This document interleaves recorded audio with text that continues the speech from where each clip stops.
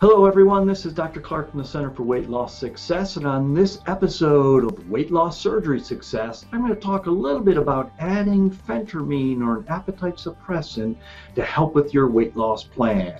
Stay tuned, we'll be right back.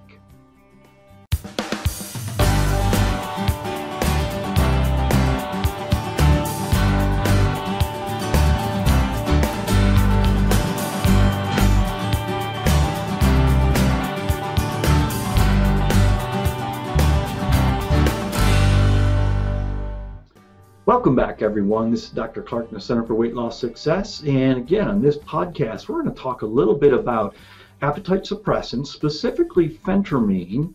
Phentermine's been around a long time and how it can potentially help with a weight loss plan. It doesn't matter whether you're talking about medical weight loss or surgical weight loss. Sometimes people think that after they've had surgery that there's no way they can ever use appetite suppressant. Well, that's just not true.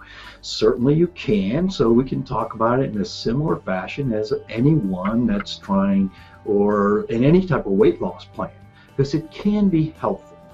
Now, appetite suppressants, a lot of them have come and gone over the years. Literally, there were probably different dozen of them in my career have come and gone over that.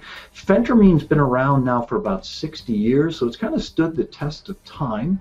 It's very carefully FDA regulated, so anyone who's on phentermine actually is going to have to be monitored very carefully for a number of different reasons, which I'll get into here in just a second. Now, over the last year or two, there's actually been a couple new ones that have come out on the market that are now FDA approved.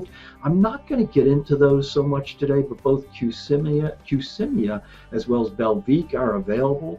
Qsymia is basically a combination of phentermine and topiramate, which is Topamax. And together it can have a good additive effect. It tends to be very expensive, so most insurance companies often aren't covering it at this point. It can run, more than $150 a month. Same thing with Belviq, which is, I'm not sure if it's available everywhere yet, but it's similar to what used to be out there as fenfluramine, except it doesn't have the heart and lung problems with it. So subsequently, yes, it can be helpful, but tends to be very expensive. So we're not really going to talk about those today. So we're going to go back to the old standby. Phentermine, again, it's been around for about 60 years.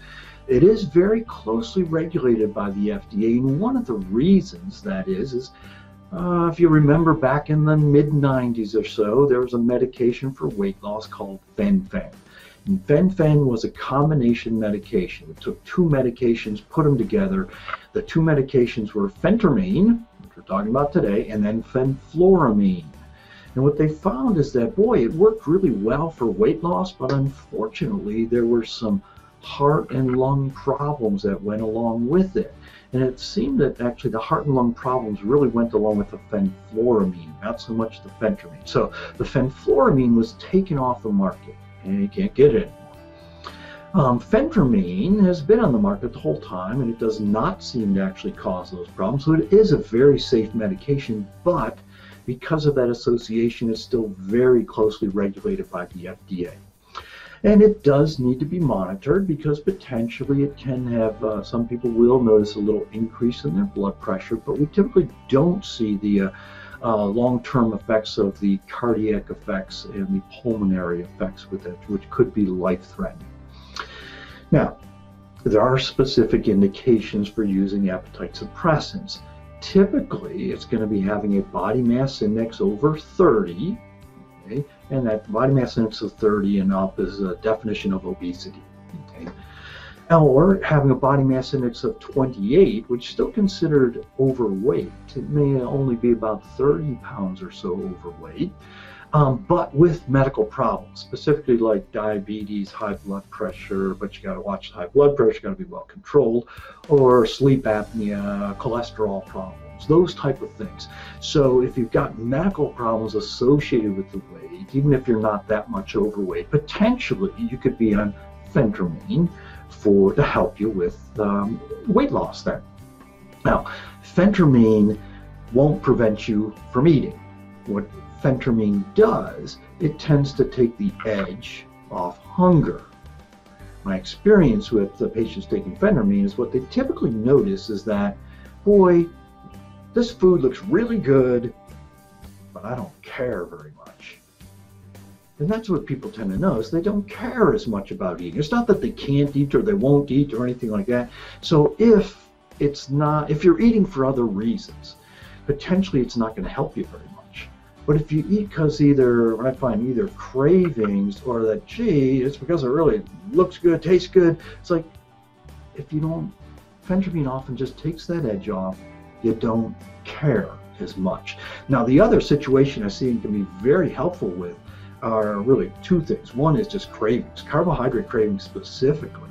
I think it can be very helpful. I think actually phentermine can work better for cravings than it can actually for getting rid of hunger. Okay, it also can help with carbohydrate withdrawal. Some of the best weight loss plans have low carbohydrate diets. But carbohydrate itself is like a drug. And so when we cut carbohydrate weight down, people will go through carbohydrate withdrawal. They'll get intense cravings for it. And so phentermine can actually help kind of take the edge off those carbohydrate withdrawal cravings too.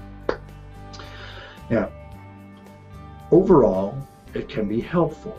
It's nothing magical. Again, it won't stop you from eating. You still have to be eating correctly, doing the right activity and exercise program, but it can be helpful on top of that.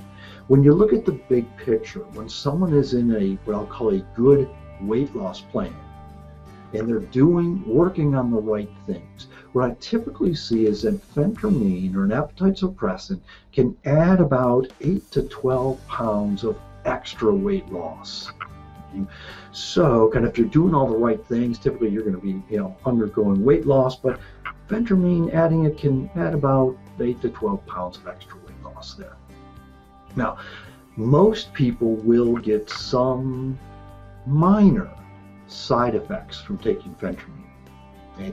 Almost everyone will get some dry mouth. Very, very common. Typically that resolves with time, and my answer to that, when people tell me, it's like, okay, well, drink a lot of water.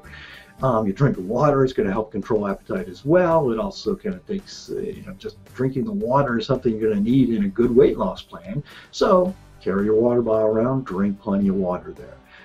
Many people also notice that when they start phentermine, they have that sensation like I just had a couple of cups of coffee. And they may feel like I am ready to go. Okay? And they often like that side effect, which from my perspective, there's nothing wrong with that. Now, some people will notice they feel slightly jittery.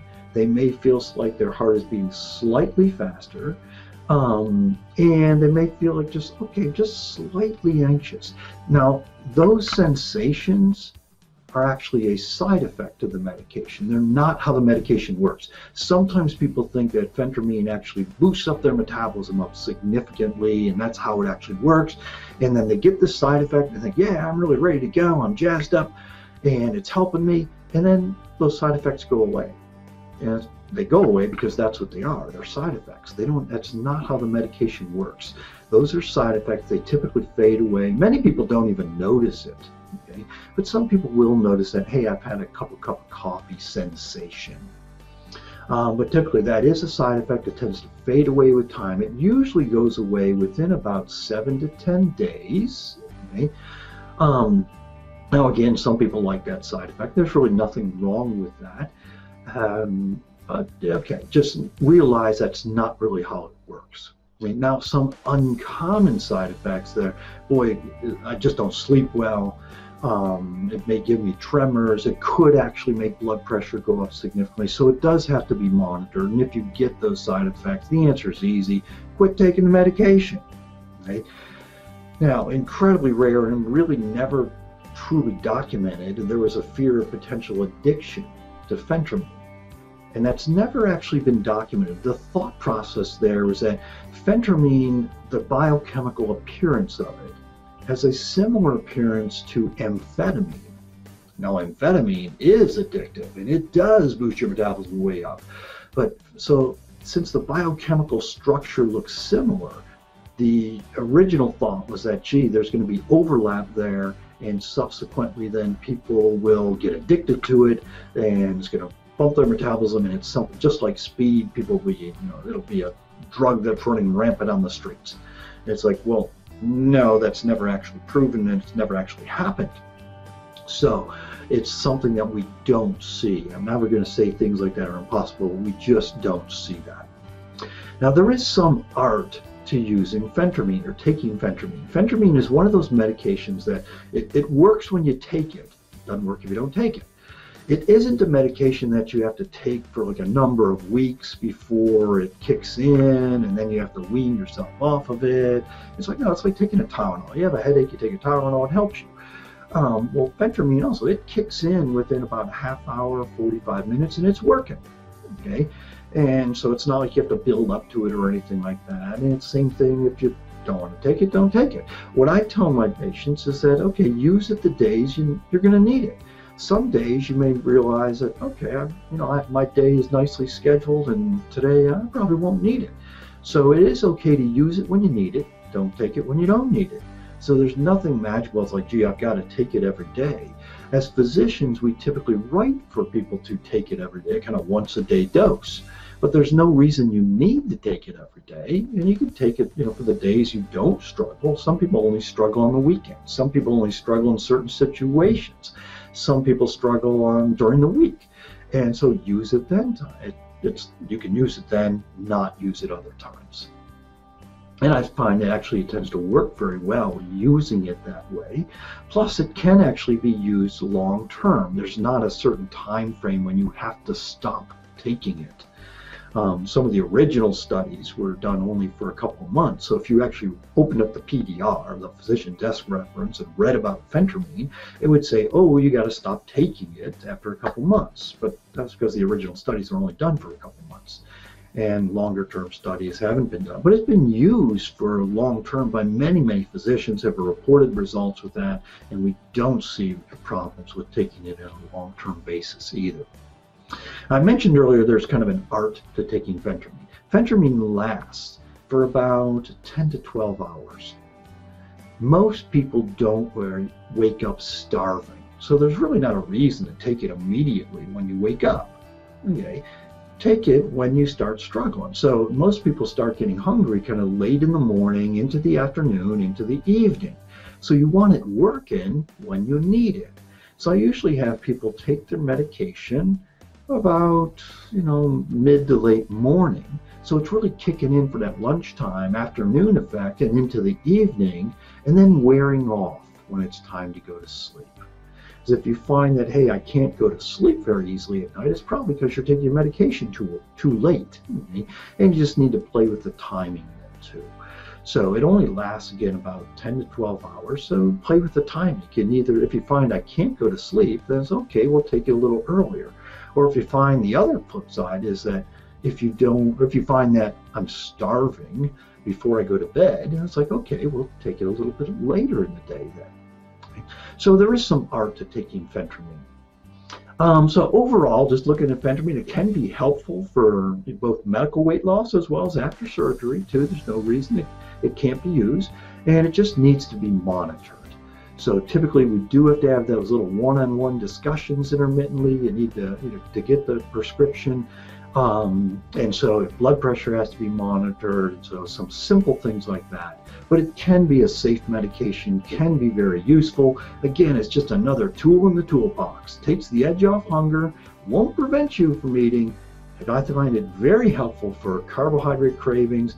And typically, you can get a good about 8 to 12 pounds extra weight loss using phentermine. All right, looking for more information, I encourage you go to our Losing Weight USA website or just go to our corporate website. Corporate website is cfwls.com. Our Losing Weight USA is losingweightUSA.com. Get more information. You can listen in on webinars that I do every single week, as well as get tips on weight loss, as well as healthy recipes. All right. Thank you for listening, everyone. We'll touch base on this next podcast, and I will talk to you next time. Take care, everyone.